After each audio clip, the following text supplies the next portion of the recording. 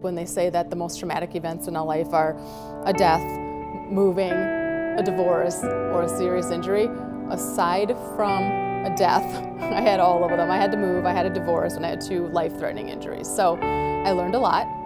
I feel very, very grateful and blessed because now I'm trying to take time to be mindful of each day, try to be more present, and just be grateful for people that are in my life and what I'm able to do every single day. The simplest things like waking up are a blessing.